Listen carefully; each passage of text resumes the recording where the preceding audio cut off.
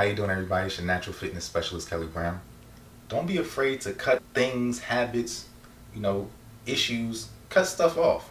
Don't be afraid to cut those things off. Sometimes it's what's best for both of y'all. Sometimes it's not best to hold on to stuff that's just not working for you, and it just makes everything worse in the long run.